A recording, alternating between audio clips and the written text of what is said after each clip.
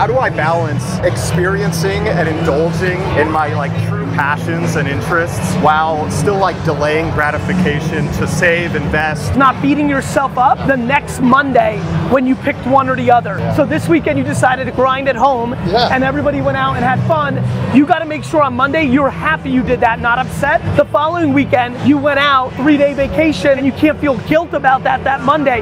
It's about on Monday being happy with what you did more so than anything else, and then picking and choosing which one you need based on what's in your stomach at that moment. Dude, Gary, Pleasure. Thank you so much, brother. man.